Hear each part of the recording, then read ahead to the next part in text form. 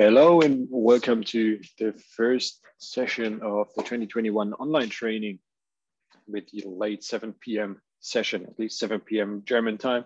I hope everyone is healthy and fine and willing to learn something new today, or simply repeat what you already know. I hope you all hear me and I hope you can see me. Well, of course, my picture is not as important as my screen, but I guess you all see my screen as well. At least I didn't get any bad feedback about that. The schedule, what are we going to look into today is the event setup in general. So we will look at the event settings, very basic event settings, contest settings, participant settings, mainly data fields, or the data structure. Basically, we will look at the access rights. So how can you work together with your colleagues or with the event organizer or the timer, depending on who you are.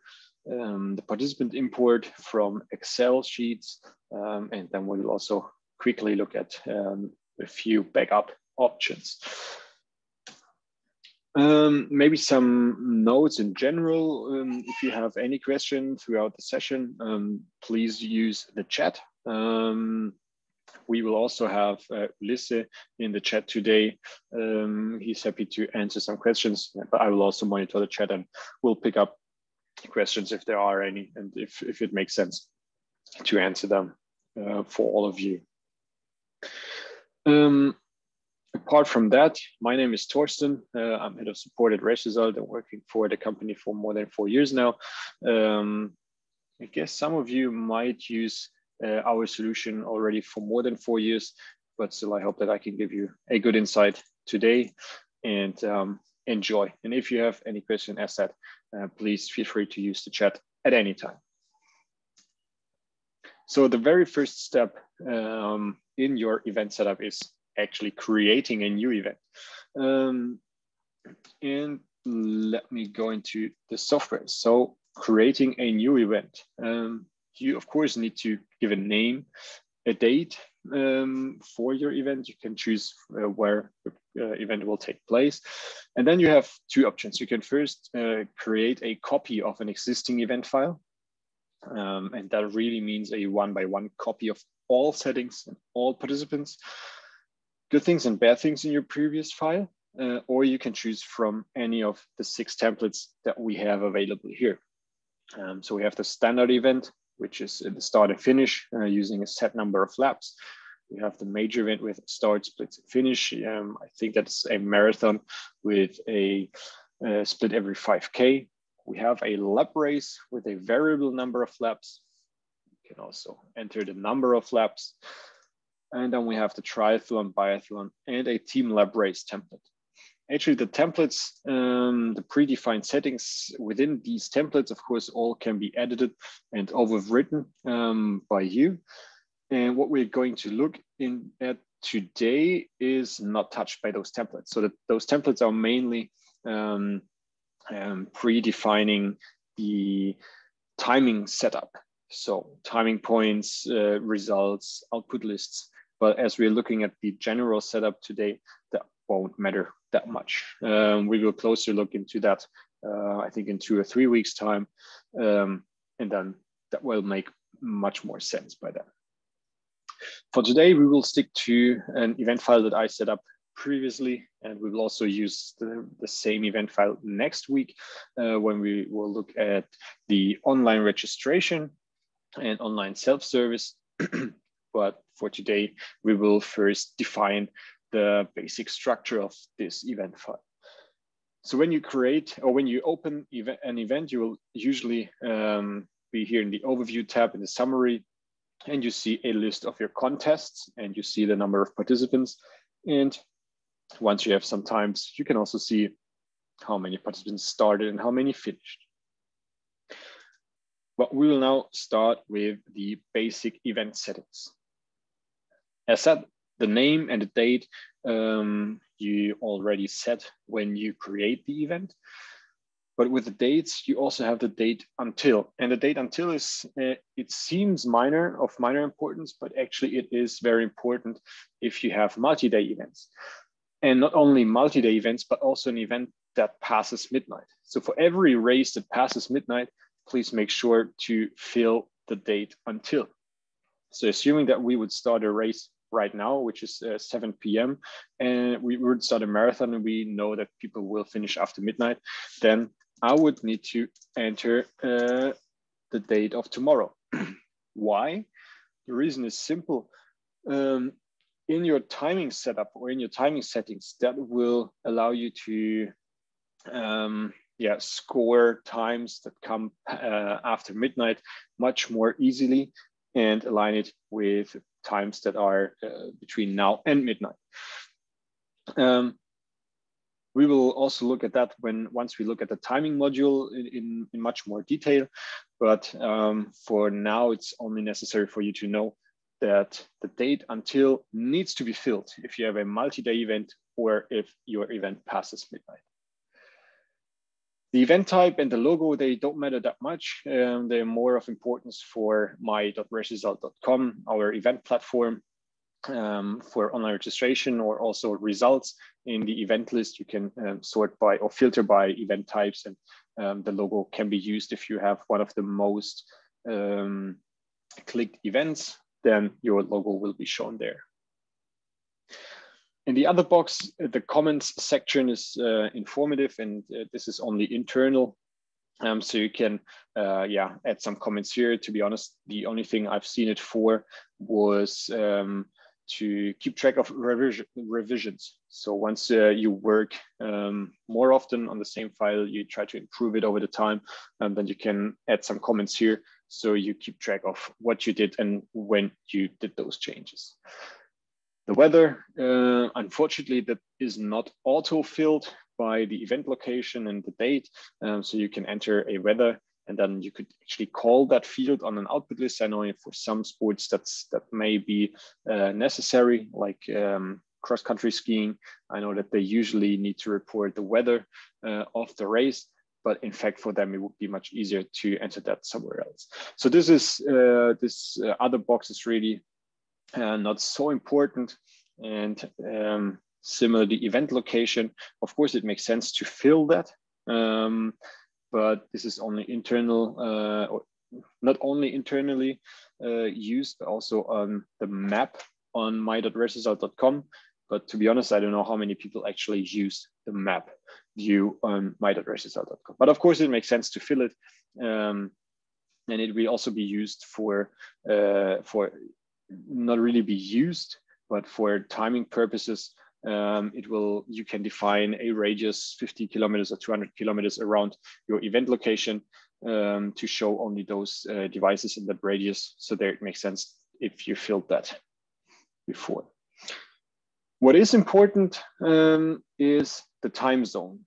And I don't know how many people or from how many different time zones we are here today. In this session, I could imagine that we have at least 6 or 7 time zones. For some of you, it might not be that important if you always stay in your time zone, but especially for the US, where you may easily travel across time zones and you have races in different time zones that you manage. It is important that you always choose the correct time zone. The time zone is not only used for the timing devices in the timing module, but is also used for the opening and closing of registration or the date and time when you want to publish lists. So that always refers to the time in that time zone. So if you say you want to open the registration today at 8 p.m. GMT +1, then it would open in 50 minutes. If I would say, let's take Brazil. If you would say 8 p.m. in Brazil, then it would not open in 50 minutes, but probably in 5 hours, 50 minutes. So that's why the time zone matters. And please make sure that you always set that accordingly. The units of measurement and the special date format, they don't matter that much. They're more a default, but yeah, the time zone is really necessary. The currency, of course, is necessary if you use online payment. If you don't use the online payment during the online registration, and the currency also doesn't matter that much. Another rather more important thing, maybe more for more advanced users, not for beginners or newbies, but for more advanced users that want to make really take a lot out of the software, are the user-defined attributes. They have been implemented, I think, only 10 or 11 months ago. They were one of the first new features after the lockdown came to Germany, or after we had the lockdown here. What are they for? What can I? How can I benefit from them? So often you have some terms or a sponsor, official sponsor event name, something like that, that you use at different places in an output list, on a certificate, or in an email that you sent before the race, whatever. And if you have, let's say you have 15 different locations where you have exactly the same term, like race result, online training 2021, then you could either put it as a fixed string into all of these 15 locations, or you only call event.attribute name. So event.full name will always return race result online training 2021. And especially for next year, you wouldn't need to change it 15 times, but only one time. You would only need to change it here. And then in all your lists, in all your emails, in all your certificates, that will be updated automatically. So whenever you have something that is used quite often, you can give that an own attribute, or you can create an own attribute for that, just for that purpose. And that also makes sense if you want to try to keep the same structure throughout as many events as possible, because that way you always know, okay, I have it somewhere here in my attributes, and then I only need to change it here. You don't need to remember which list you have where you need to change the setting, or where you need to change the value. So that's where the event attributes really make sense. And then the last thing I want to talk about, the basic event settings, is the activation mode. I guess all of you know that we charge 1 race result credit for each participant that is in an event file that is hosted online on our server. No matter if you use the online registration or not, no matter if you publish results or not, for every event that is online and for every participant that is online in a real event, we charge 1 race result credit. But we want to offer you the opportunity to test features in the software, to check if things are working properly, if you are happy with it, or if you have some major changes. You can create an event and mark it as a test event. The result is that participants will not be activated, so you don't lose credits. But participants in lists, for example, or mainly in lists everywhere where participant data is published, not only the participant names, but all information that is on lists will be garbled by underscores. So you can't really make use of those output lists. But that's the downside of the test event. But the features will work, and you as the user, you will see how they work, and you don't need to pay for it. And once you see, okay, everything works fine, then you can change it to the real event. And then we are pretty sure that you appreciate paying for the credit. That was it on the basic event settings. Any questions so far? I will give you some time to think about questions, and in the meantime, I will wrap up. So the date until is crucial for events that pass midnight to enable further settings for timing. Another important or crucial setting is the time zone that needs to be set accordingly as it is used for the opening and closing of registration, or the date and time to publish lists, but also for the time of timing devices. Then we have the user-defined attributes for more advanced stuff, which is a multiplier for often used terms. And last but not least, the activation. Here you define how to deal with new entries to the database. Should they be activated? Should they deduct a credit from your balance? Or should they be gobbled by an underscore because you only test a few things?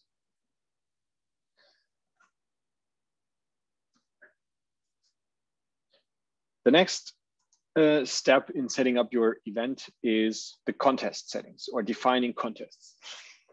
And the first question that I ask myself usually is, when setting up a contest, so who belongs together? Who forms a contest? And there's no clear answer to it. So it's not a black-white question, but usually you can say everyone who does the same distance and the same race format can be assigned the same contest.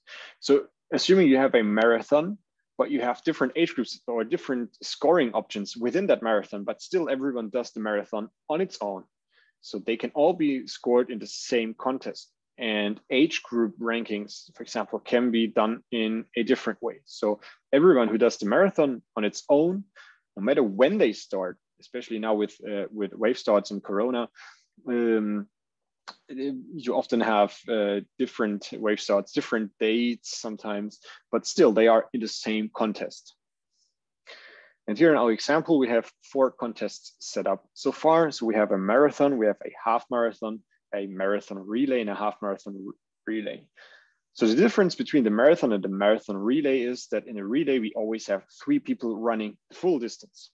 So that's the differentiation between the marathon and the marathon relay. And that is what justifies having separate contests for it. For every contest, you define an ID. The ID is unique, it's a unique number. You define a name, pretty obvious. And you can also define an abbreviation. That abbreviation can also be called similar to the name. Yeah, sometimes it makes sense. Sometimes you have a sponsor title for that contest, but sometimes you don't want to use the, I don't know, Starbucks marathon or the marathon sponsored by whatever. You simply want to say marathon because it's more convenient. And then you can do it like that. What's also important in the general contest settings is the length. So the length can be defined in kilometers, meters, or miles. And the length is important as we use it for the speed function, also the pace function by default, unless you give any other distance there. So the distance really makes sense, and you can also call it by contest.length, I think. The last line here in the general settings is the start time. So whenever you have a multi-day event, you can choose from which day that event should start, that contest should start, sorry, and provide the start time of day. But this information is, as the name says, only informational. So this is only being used for internal purposes. So this is used for the overview here. Okay, sorry, technical issues, but I'm back here. So the start time and day is used here in the overview. And it is also being used in the online registration on the info page. So participants will see it on myresult.com. But it doesn't play a role for timekeeping. That's why I meant it's informational. Okay, it's not only internal. Sorry, that was not entirely correct, but it's not being used for timekeeping later on. Because usually often you can't really stick to your plan, and then it doesn't play a big role. The next settings are about the participant eligibility. So who is eligible in participating or to participate in this contest? Usually that's by gender. We have male, female, agender, or any combination of the 3. And then we have a minimum and maximum date of birth. And this setting also is reflected on myraceresult.com for the online registration. So with this settings, someone who's born in 2001 could never enter a race in this contest. So someone born in 2001 could not sign up for the marathon on myraceresult.com. But you in the software in RaceResult 12, you can always overrule this setting. So in the software, you could make someone born in 2001 start in the marathon. You will get a notification that he's not eligible for that contest, but still you can overrule the setting. But for the online registration, there's no way to overrule it. So if you have that, sometimes participants, especially the youth, they are sometimes allowed within with a certificate, a medical certificate, to also start in a longer distance, but then they would probably need to sign up for the half marathon, and then you would need to change the contest, or you need to enter them completely manually. The next block is about the times. So we have the time rounding and time format, and they refer to results that don't have a deviating time rounding or time format. So by default, if there's no other settings, in this example, it would round all times up to a full second.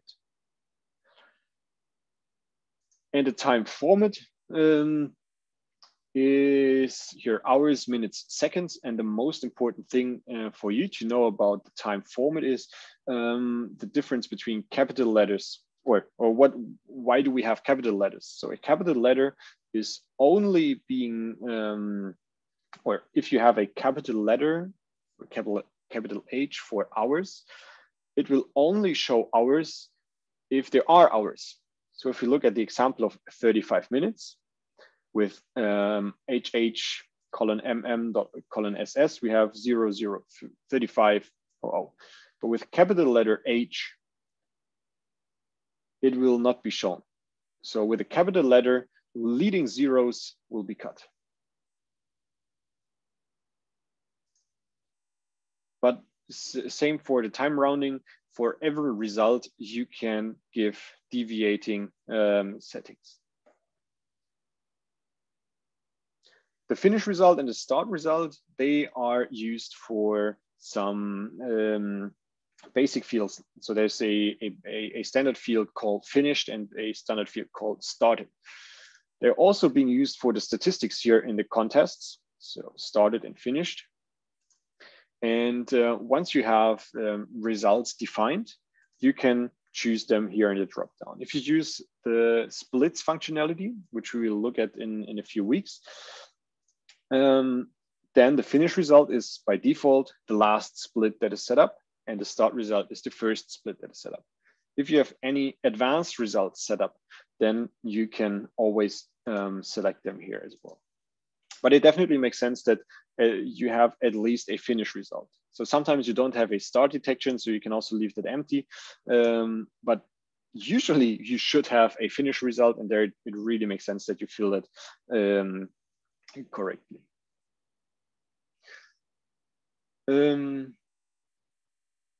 One question I quickly need to read.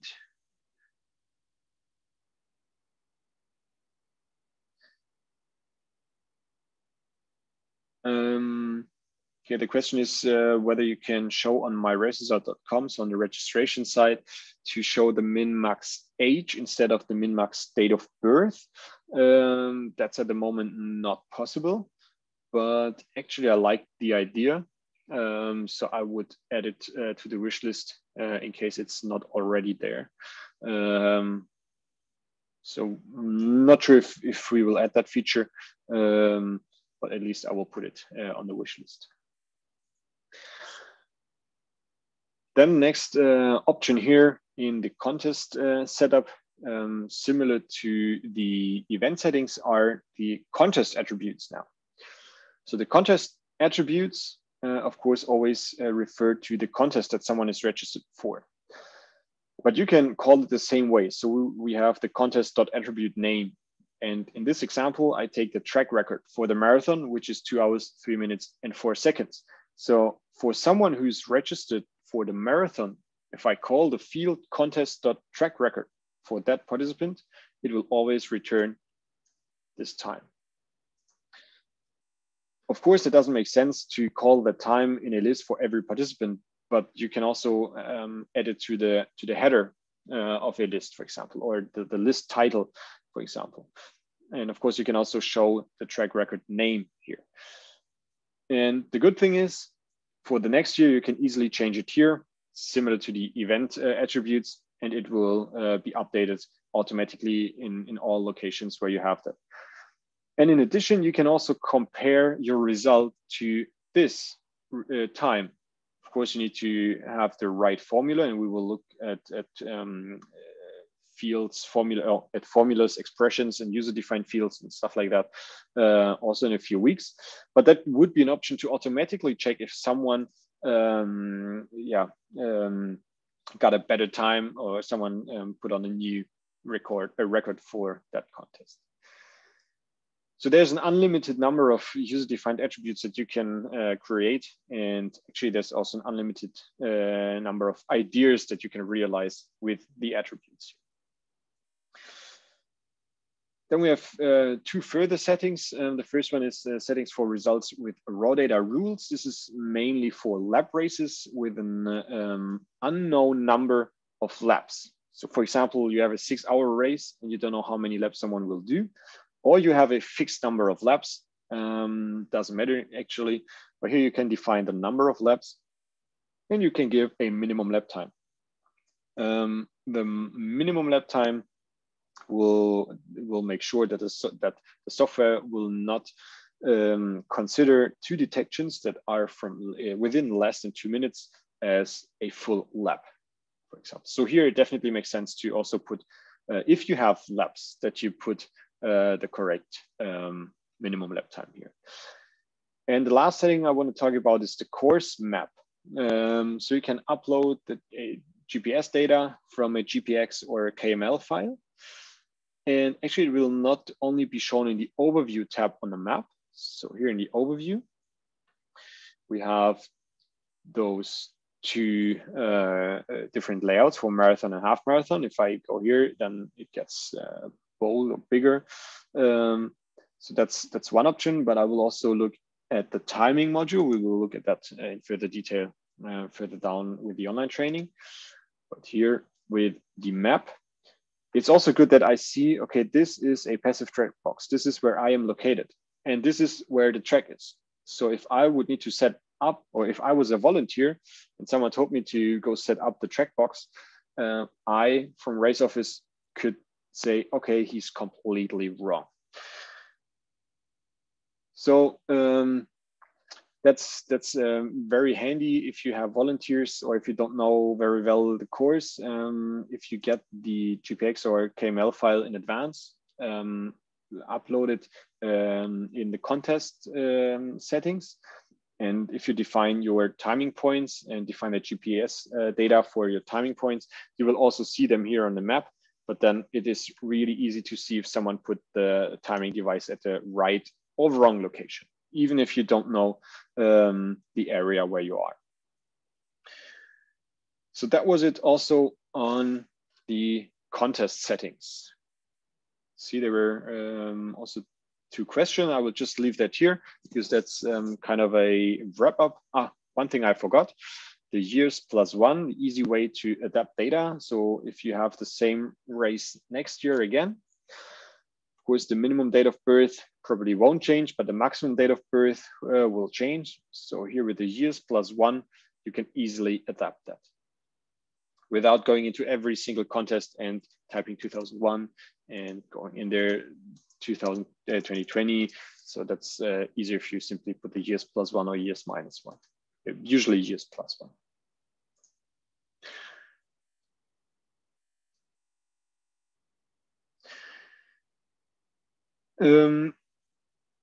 There was the question if an attribute can be overwritten by a software function or only be read.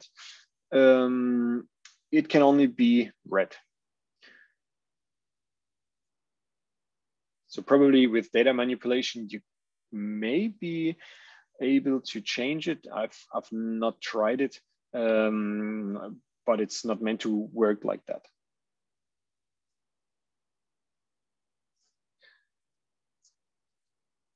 Okay, let's proceed. The next thing is the participant settings. When looking at the participants, you can, or you mainly want to look at different data fields. So you want to define the data structure, the structure of your database where you save your participants. And then there's also BIP numbers and age groups. Actually, BIP numbers and or BIP number and age groups are kind of data fields, but they are special data fields, and that's why they have their own settings. We will look at that in a bit, but let's first look at the data fields.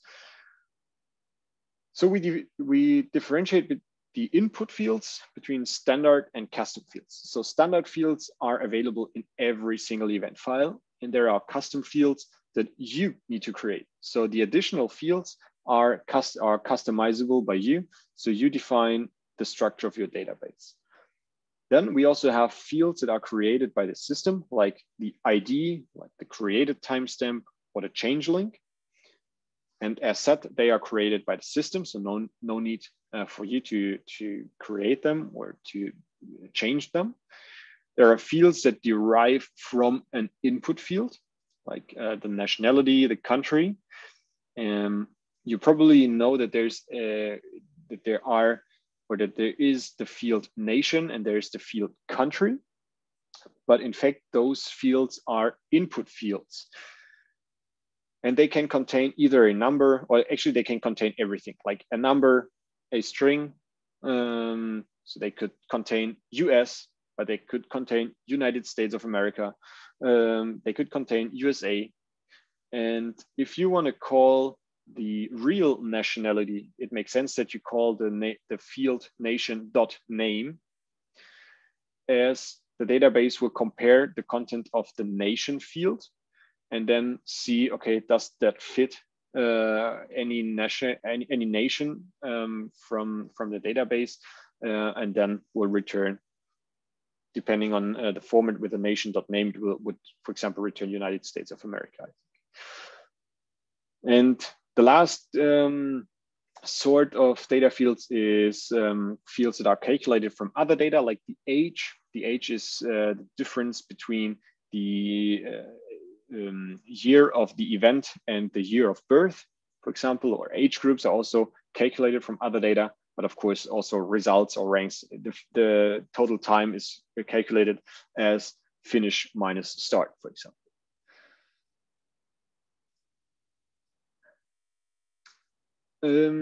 And looking at the software again, the fields, you can find the structure of fields the structure of fields here on the main window in the participants data section. First, you have the default fields. We have some general settings, and they are pretty much straightforward and self-explanatory. So I won't talk about them right now. And then you see the default fields. That's what I meant with the standard fields. It's like email, phone, name, as well, street, so the address. And you can activate them. If they are activated, you will see them here in the participants window. And you can also mark them as mandatory. But here it is very important to know that if you mark a field as mandatory, it is mandatory in race result 12, so in the participants window, if you manually create participants. This does not mean that this field is mandatory in the online registration. So the online registration is completely separate from that. And we will cover the online registration next week. So stay tuned. But for here, it is only important to know that the mandatory only reflects the field here on participant, or the field input in the participants window. The more interesting things here with the fields is the additional fields, because here you can really define the structure of your database, and you can define the scope of the database as well. you can define what data is stored for a participant. This is really all up to you. If you create a new file, this will be empty. There's only one example for the t-shirt. So this is all pre-defined by myself in preparation to this and the next session. For the additional fields, you can create different groups. So you can also structure it a bit.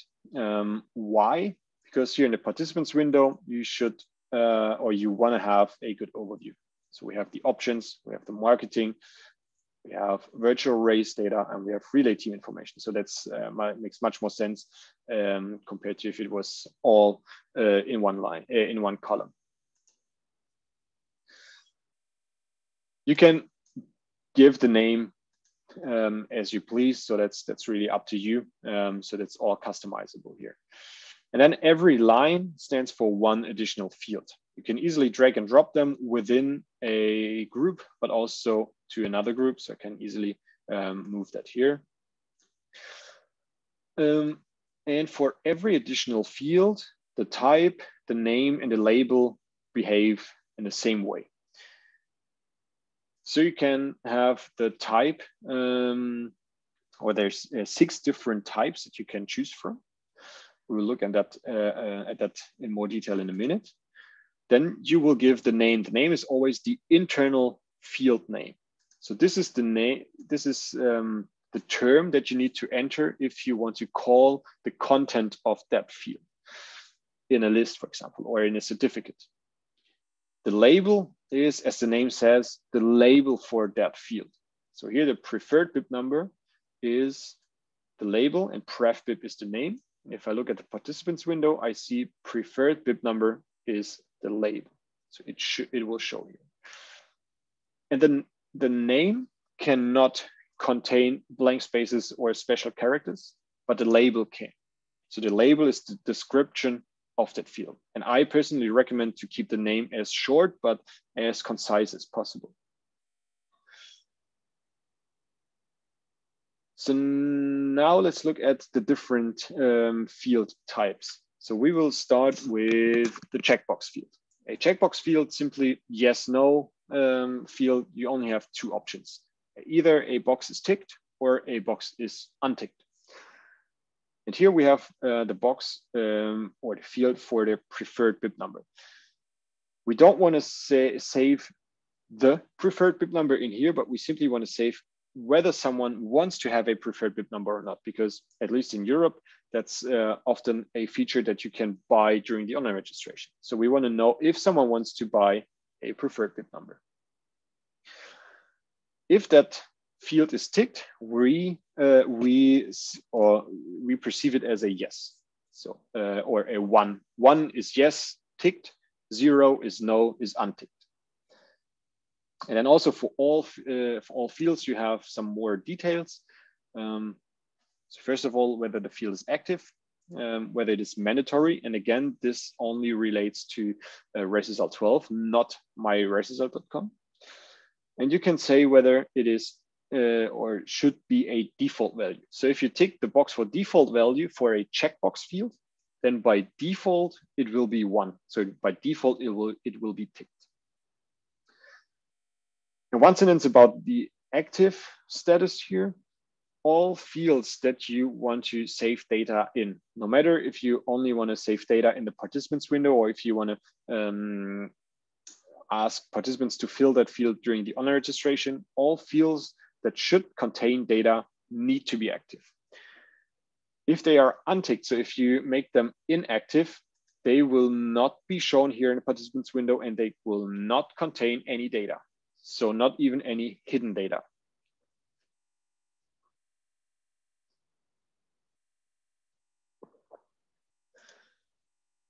The next field type that we want to look at is the dropdown. The dropdown, pretty self-explanatory, offers a dropdown. And here the selection values come into place. They are separated by a semicolon.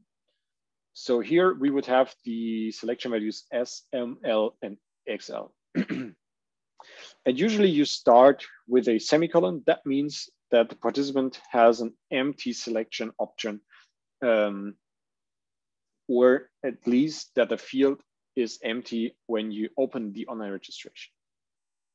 If you would put it like that, so only S, M, L, and XL, the dropdown would start with S. There would be no empty option. And for dropdown fields, you can define the default value as well.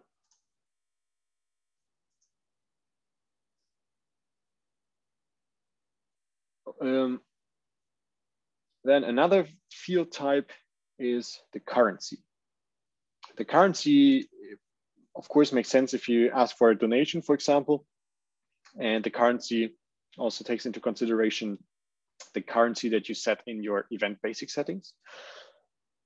And then it's basically a decimal number. So if we look at the participant, we see, okay, the donation is a number and it shows the currency. Or the currency is a number and it also shows the currency here. For the currency, again, you can define a default value.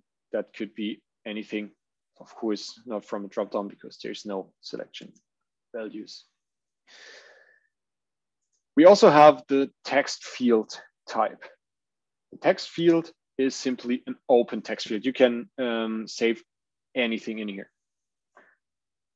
And again, you can define a default value, but for text fields, you can also provide a placeholder, and you can provide the minimum length and the maximum length of characters for that field. What does the placeholder do? The placeholder will show in light gray. We have that here for the name of the second runner for relays. So that will show in light gray, but it will not be saved in this field. So if I call that field for that participant, it will be empty. Only if I enter something here, then the placeholder will be gone. And now the field would contain this data. So you can easily use the placeholder to, for example, show the format, how something should be entered. Like, please enter the name in the format first name, last name. Or if you have an international race and you ask for a phone number, please include country code. That's something that I see quite often. And then the two remaining field types are the number integer and the decimal number. And I guess they're pretty self-explanatory, but the integers can be used, for example, for a group registration count. We will use that in a week for the online training, online registration, sorry. So this is an integer, as the name says. And the decimal number for a virtual distance, for example, can of course contain digits after the comma. So that was it about the additional fields. Any questions so far? Because that's something that has changed in the past. It has been changed within the last, I think, 13 or 14 months. So that might be something new as well for someone who used to work with the software quite a lot. It doesn't look like we have any questions on that. One remark here on the general settings, the proposed gender check, you may need to be careful as sometimes in your country, a name has or is linked to a different gender than in our database. So actually, it's not only based on European standards, but we have a database where we compare that. And of course, sometimes the database needs to learn new combinations of name and gender as well. And actually, if you change or if you have a name and you give a different gender as the database suggests, then the database will learn it for the future, or it should learn for the future. One question here on the selection values. If you can call, for example, 3 BIP numbers, that will not work. So here you really need to enter a string or a number, but you need to enter fixed text. You cannot call a certain field here.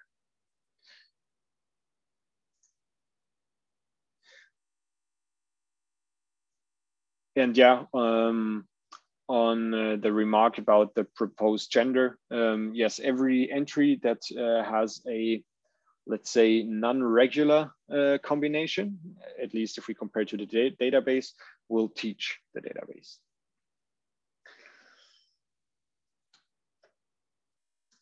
So the additional fields organized in different groups. We have different types of fields. You now know the difference between the name and the label. And we also talked about the additional settings. So the next thing is the BIP numbers. I said the BIP numbers are actually a data field, but they are a special type of data field. So we want to look at assigning BIP numbers. We want to look at BIP number ranges and using them. And we also want to look at the BIP number visualization now. So let's not talk about it, let's do it. Assigning BIP numbers, or maybe start with the BIP number ranges, because usually that's where you would start when you set up an event.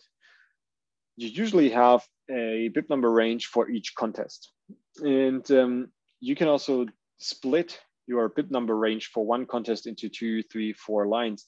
Doesn't matter, because you want to put some notes on there. So for example, I had the marathon 40,001 to 45,000, but now I want to say the first 10 BIPs of this total BIP number range should go to elite runners, and the 40,010 to 45,000 should go to fun runners. And then I could create a PDF file and could hand that out, for example, to volunteers during the race, or to the organizer, to make sure that everything is set up correctly. But for now, I will revert that change.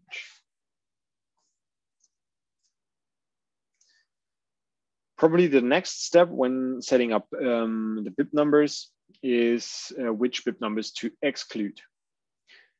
So here you can enter either ranges like that, or you can enter certain or single values that should not be used. And here it is very important to know that these numbers will not be given during the online registration, and not given automatically if you create a new participant. But you can always overrule these settings. So you can always create manually a participant with any of these BIP numbers. Then looking at creating new entries, so assigning BIP numbers. We have 3 different options. The first one is highest +1. Second one is first free BIP number. And the third one is no proposal. The first 2 ones apply to the online registration as well, but also for manual entries to the database here in the participants window. So the highest +1, as the name says, it will first look at the BIP number range of that contest, and then search for the highest BIP number that is given within this contest, and then add 1 for the next participant. The first free BIP number will look at the BIP number ranges and then look if there's any gaps in between, and then give that BIP number to a new participant first. So trying to close the gaps if there are any. Of course, if there's no gaps, then the first free BIP number and highest +1 is actually the same. And the no proposal, that can be used for manual entries, because now if I create a new participant, I will first be asked for the BIP number before I can enter any other information. But that only works that way if you also use the BIP ranges to propose a contest. So now if I enter the 20,001, for example, that should go into the half marathon. So let's try 20,001. And now I see the contest is preset.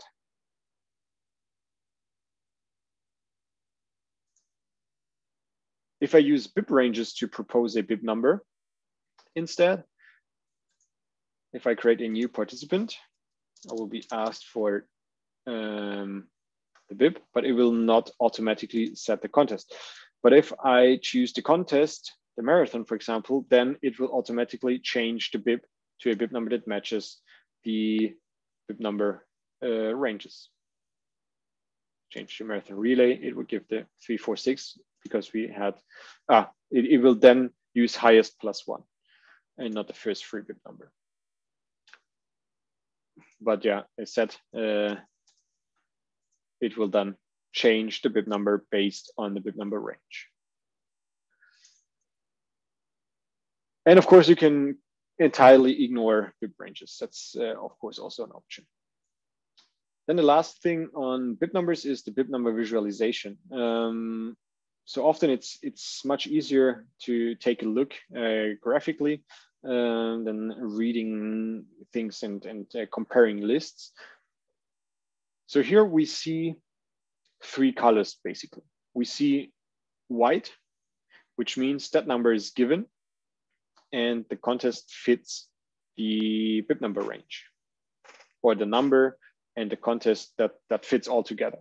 So here, for example, with the 20,021, the bib number range is for the half marathon, and this participant is registered for the half marathon. So let's open that participant. He's registered for the half marathon. Then we have green, which means this number is free. And then we have red.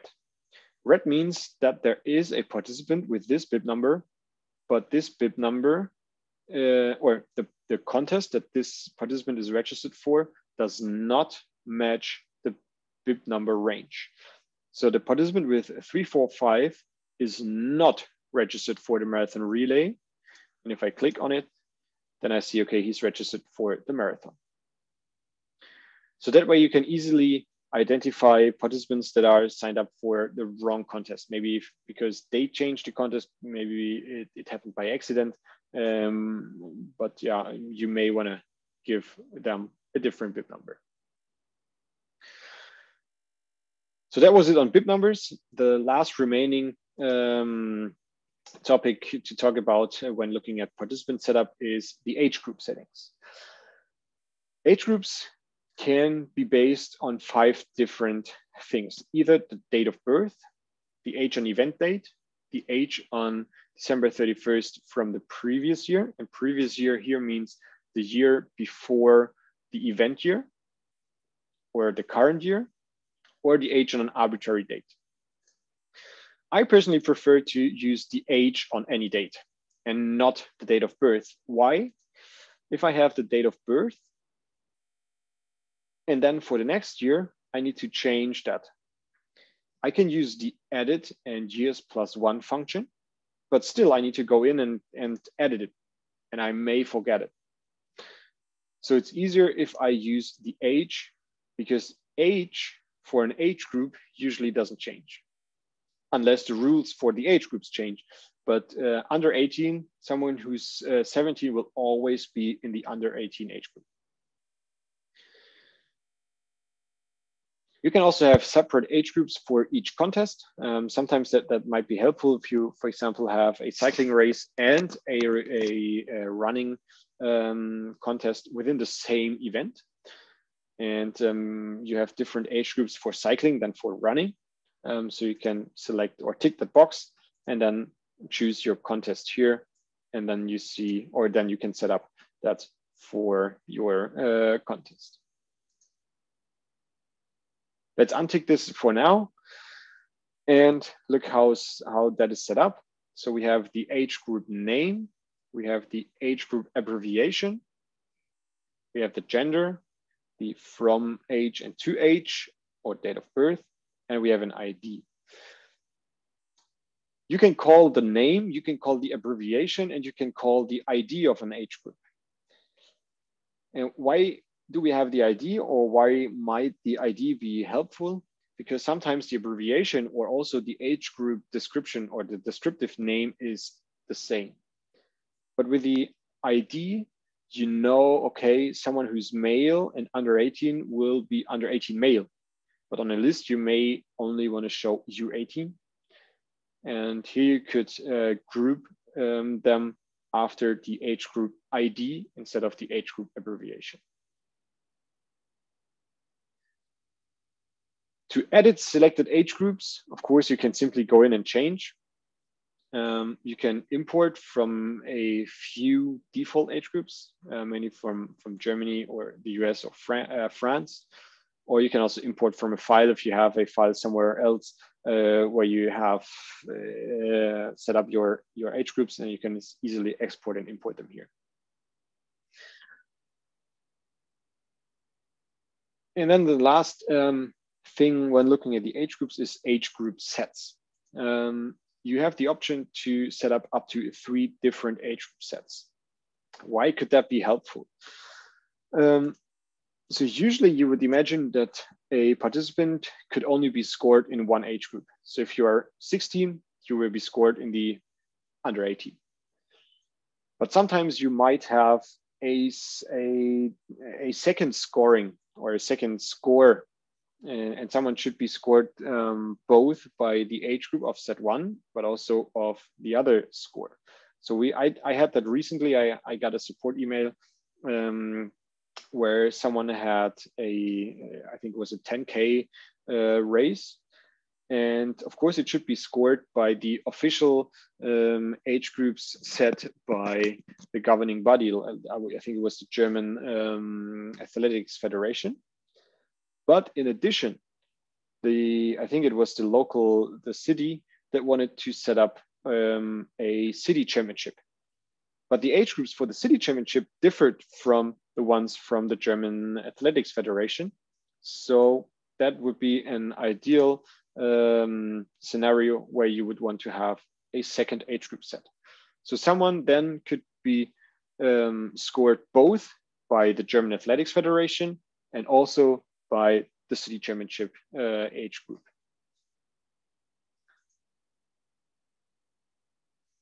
So that was it on the age groups, and that was it actually about the basic event setups, the contest setup, and also the participant settings. So if there's no question now, we can proceed with some, I would say, easier stuff. So working together.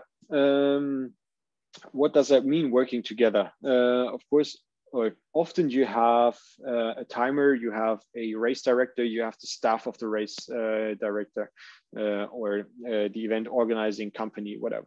So you have more than one person working on your event file. And of course, you don't need to share your login credentials with everyone. So you can assign access rights, and you can allow other users to access your event file. And you can limit the access rights per user. And how does it work? So if you are the owner of the event, under main window, access rights, simple API, you will find this box. And here you can enter a user ID, and the user ID means the race result user ID or the race result username. So anyone who wants to access your event file needs to have a customer account with us, with race result. So now I will grant access to our marketing account, which is 3819. I hit OK, and now the marketing team has access to this event file. And now I can limit the access by the single windows. So I can say, okay, the marketing team should only have access to the participant list or to the participants and data of participants, or they should only be able to access the different output lists. And of course, I can add here as many as I want to. So as I said, quite easy. And obviously, someone who was granted access cannot allow someone else to access the event file. So only you as the owner of the event file can change the access rights and adapt them. And we have 2 things on our list remaining for today. First one is the import via an Excel spreadsheet.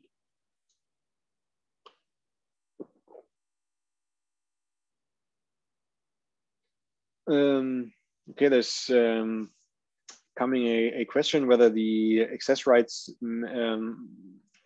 may change in the future. So you could determine by the level of changes, or you can determine the level of changes, view but not edit, for example. Actually, that is on a wish list, and there was something like this a few years ago, but we needed to change the infrastructure of the software to allow for much more advanced stuff, like the additional fields, for example. Previously, you were only able to set up 20 text fields, 20 checkbox fields, and 20, okay, let's say 40 text fields and 20 checkbox fields. And now you have an unlimited number of fields that you can create. And in order to allow for those changes, this old infrastructure needed to be broken or needed to be changed. I don't want to promise that it will come, because it is very difficult, as I have been told. I could never ever program something like that. But I was told it is very difficult to realize, but it is on a wish list. And once we are there, also with the infrastructure, then it will of course come. So back to the Excel import. There is a template file available in the software, but actually the template is not that difficult. The only thing that is necessary for you to know is that you need to use the correct field names as a header, as the column header in your Excel file. And data that you want to import needs to be in the first table of that sheet, on the first sheet of the table. And it must not contain blank lines or columns. And a note, some tablet versions of Excel may not work. So sometimes if you have a tablet version also on your desktop computer, it may return an error. We have changed something with the Excel handling here, or the Excel upload handling. I'm not sure if that has changed, because I don't have a tablet version to verify, but just be aware that there might be some issues. So if you have a desktop version, please use the desktop version. But we will look into that right now as well. So where do I find that? On the main window, import participants. I've prepared something here already. Main window, import participants, import Excel file. So I chose my file already, and I downloaded the example of an Excel table to show you how that is put together. So it has the first line, the headers, and columns. So for each line after the header line, so from line 2 and following, stands for one participant. And each column, of course, stands for one data field. So the BIP, title, last name, self-explanatory. And obviously the example file only contains standard fields, and actually quite a few, like also some bank details, which you probably will not enter here, but you can update every data field. You can also update results through the Excel upload. And I prepared a different file for you. And I amended the file already. So I got rid of columns that I don't need. And I gave my name. Okay, I made myself a bit older than I am. The street, country, contest 2. I can only run a half marathon, not a marathon. The club. And here you see data fields that I created. And here it is important that you, not only here for all of them as well, but for the standard fields, it might be a bit more straightforward. But here for the additional fields, it is necessary that you use the additional field name and not the label. So we have a field called reg language. We have a field you probably remember that was called pref bib. That was a checkbox field. And I said, okay, this is a yes, no, 1, 0 field. So 1 means yes, 0 means no. So with this participant, I want to check that box. The t-shirt size extra large and the group rec count, that was a integer. Okay, let's add 275 as the number in here. So now we can upload that file. Of course, you can amend the file as much as necessary. And there was also one question now, whether it's better to use the contest number rather than the contest name in the Excel file. And I would simply say yes. I think it will also work with the contest name, but I prefer the contest number because the contest in the software is saved as the number, or is saved with the ID that you provide here. Okay, let's choose the file again. So here we have the import mode, only add new participants, only update existing participants, or add and update participants. And then a very important setting is the participant mapping. So we have different options. We can either map via BIP. That means in your where the software will check if in your file if your file contains the column BIP.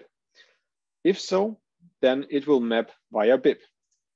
No matter whether BIP is in column A or column K or column O, doesn't really matter, or really doesn't matter. But if you map via the first 1 to 4 columns, then the software will check the columns A to D, depending on your settings, either A or A and B or ABC or ABCD. And if you choose that one, for example, if you want to update the BIP number, then of course you cannot map via BIP unless your database is empty and you create all participants new. But then you need to make sure that that data here is really unique.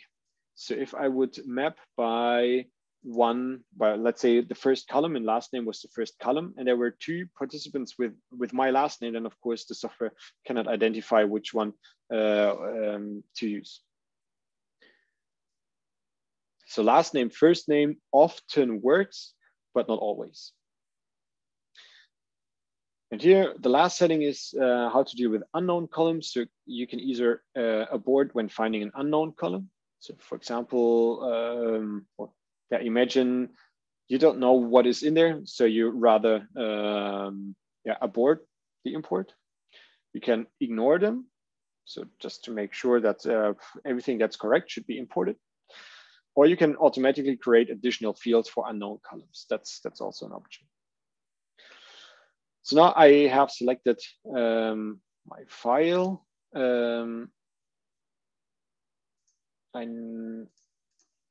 That participant is already in here, so I will delete them. Okay, now there's no participant with BIP number 1. And now I can import him. And I see 1 participant imported, 0 participants updated. Now I can go to the participant window again, and now I see my data or my participant again with all the data that we have seen in the Excel file.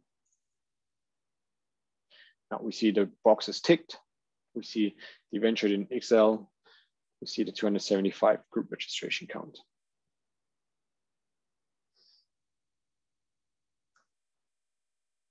So we're almost through. And that usually is when mistakes happen, when you think you are done, but you are not done. So backup options.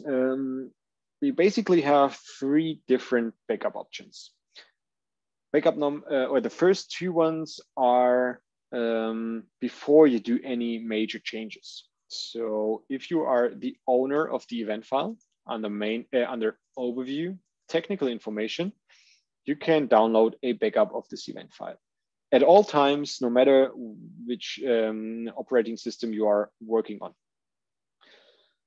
So even if you're working on a Mac that does not support SSL 12 offline, but online in a browser, you can work on a Mac, you can download a backup of the event file. You could not open it, but at least you can save it. The second option would be from the online from the Race Result web server, which is kind of the offline software. Go to online, download an event from the event server, log in, and then select the event and tick the box to download a copy of this event, and the original remains online. Then if you click OK, then you can define where to save that copy of the event. So these are the two backup options that are up to you and that you should do regularly and before you do any major changes. And the third backup option is a backup from race results. So we also do backups from your online events. We do hourly backups if there are any changes in the event file. And just in case you made a mistake, a stupid mistake, for example, you deleted the whole database, you deleted all your participants, you can reach out to us on support@raceresult.com, or if you have a distributor, at the respective distributor email address, and then we can provide you with a backup. Of course, the backups are not saved lifelong, so 30 days back, we can usually provide you with a backup of your event file. So if you have that, please give us the event ID. Please provide the date and time of when you did the mistake or when you need the backup. And that was it. I hope you will never need a backup from us. But yeah, we have the option. And now I'm at the end of what I was going to tell you today. I'm glad that we finished within the 75 minutes, which we are looking at throughout the whole online training. We will look at session duration of 60 to 90 minutes, also depending on the topic. So I'm glad that we are right in the middle here. Okay, another question.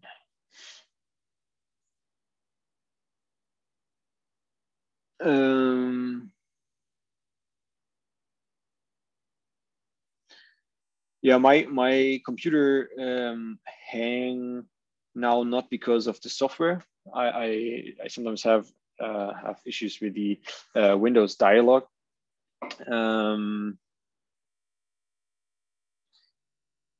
Difficult to say now. So whenever you have issues with the software, especially when you're working offline, you can also always reach out to us, and then we will probably ask you for the log files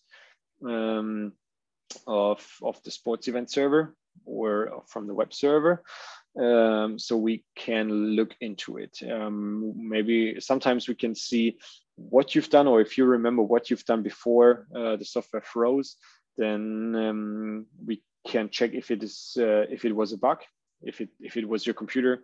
Sometimes we can identify what the reason was. So whenever that happens, always feel free to reach out to us or your distributor and include as much information as you have, as you can remember. Of course, I know if you're at a race and the software freezes, that you might be a bit stressed and you won't remember every single thing that you did before everything froze. But yeah, if you experience something like that, it's always a good idea to reach out to us. And even if we in the end cannot identify what the reason was, we will do our best to rule that out for the future.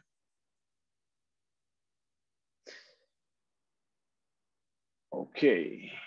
If there are no more questions, then I can simply say thanks for tuning in tonight, today, this morning, whatever it is for you. And I hope you enjoyed it. The first session of the 2021 online training. I'm pretty sure there's more interesting things to come for you. So next week, we will look at the online registration, online self-service, online payment as well. All right, then thanks. Enjoy the day, enjoy the evening, enjoy the night. Have a good week. I hope you have good weather and stay healthy, stay safe, and talk to you soon. Actually, next week at the latest. Bye-bye.